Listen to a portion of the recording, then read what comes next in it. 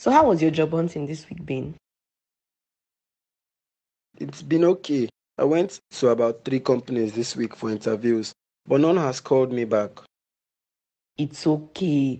Just keep pushing. Did you hear what I said at all? I said none of them has called me back, and you're telling me to keep pushing. What exactly am I pushing? Oh, come on. You can't possibly give up already. It's just 1 week. I didn't say I'm giving up, just that these things are not easy. I know, but you have to keep trying. You can never tell. Wait a minute.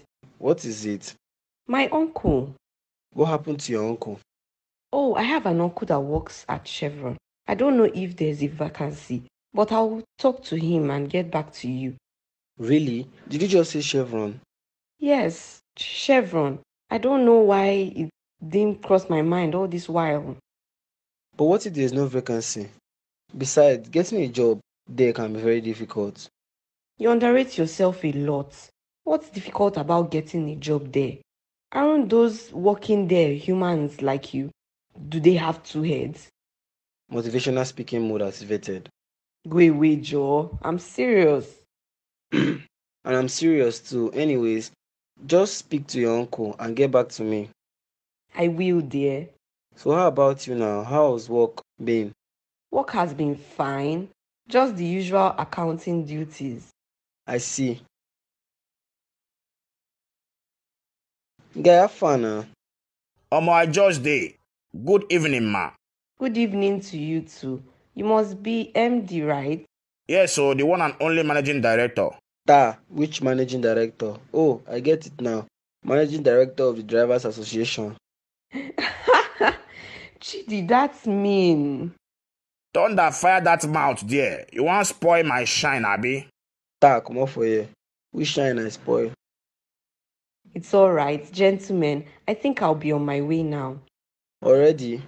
Hope you are not leaving because of me. I can excuse you both. I didn't come here for anything serious. No, not at all. I have to leave now. I have to attend some things at home. All right then, if you say so. Take care of yourself there. I'll call you to know if you've gotten home. Okay, bye. Guy, wetin dey happen for here? You know they tell me say you don't dey run this gay package. Which package? I know they run any package. We are just friends. Abeg jare, which kind friend? I see the way you look at her and all that. Even if you guys aren't dating, you can't deny the fact that you like her. Okay, let me spill the beans. Now you are talking. I'm listening. I like her. I said it. So why haven't you gone after her? Is it until another guy takes her away? It's not that easy. I don't know if she will accept me. Have you asked her to know if she would accept or not? You haven't made a move and you are already drawing conclusion. But she's my ex-best friend. She might not want to date me because of her friend. I beg you better go for what you want before you lose it. I kinda like that Anita. She seems like a good girl to me. Good is an understatement. She's an angel in human form. Then what are you waiting for? Go and get her, man. Let's see how it goes.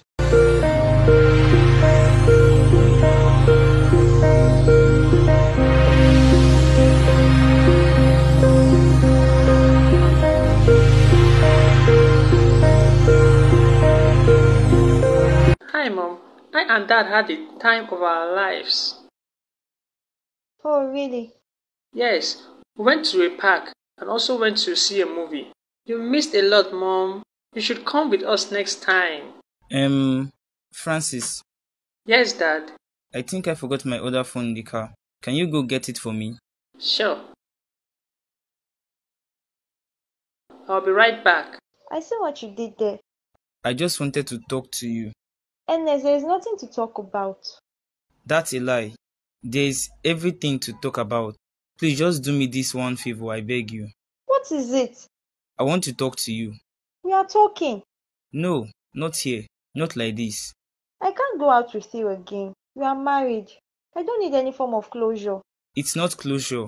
I have really wronged you. I want to see how I can make things right. It's too late for that. There is nothing to make right. I've moved on with my life and I know you've done same. Bridget, please.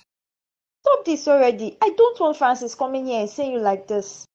I'm not standing up until you grant my request. I don't care if our son sees us or not. I see what you're doing, Ernest, and I don't like it. Bridget, please, just this once. Okay, fine. We'll meet up to talk. But just this once, so you can stand up now. Thank you very much. This means a lot to me. Whatever.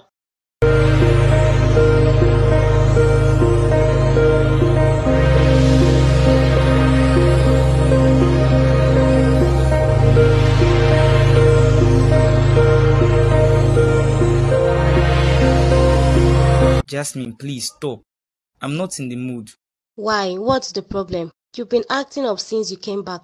There's no problem. It's just that I had a really stressful day at work. I need to rest. So stressed that you don't want me. You know I always want you, but right now I'm very tired and want to rest. That's all. This is unlike you, but I'll let you be. Good night. Good night, love, and thanks for understanding. What's happening to me? Why can't I seem to get my mind off Bridget? If I knew she would be coming back, I wouldn't have married Jasmine. The truth is that I married Jasmine because she looks like Bridget and reminds me of her, but she cannot take her place. Bridget is the only woman I love. I haven't seemed to have gotten over her. God, please help me.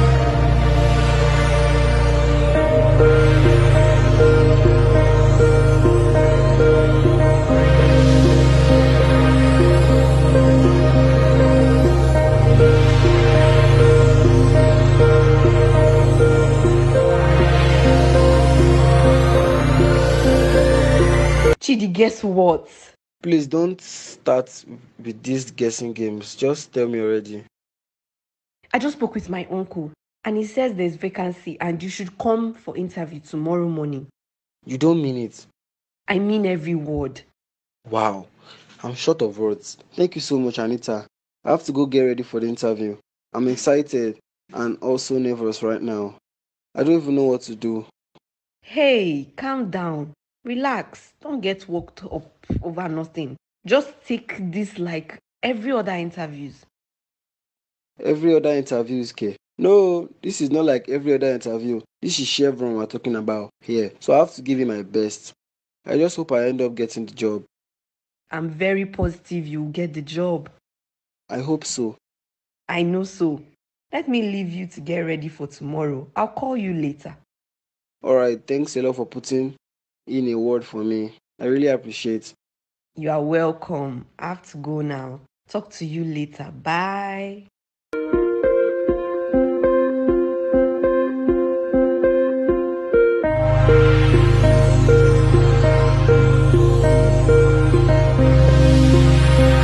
So why are we here?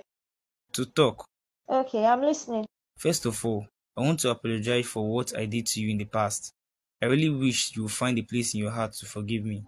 Ernest, I've forgiven you, and I mean it. Thank you very much. You don't know what this means to me. So why did you live like that? I wanted to heal. My heart was so heavy. I just wanted to go far away from everything. Heal my heart from the betrayal and pain. Bridget, to be honest with you, I've not been able to get you off my mind.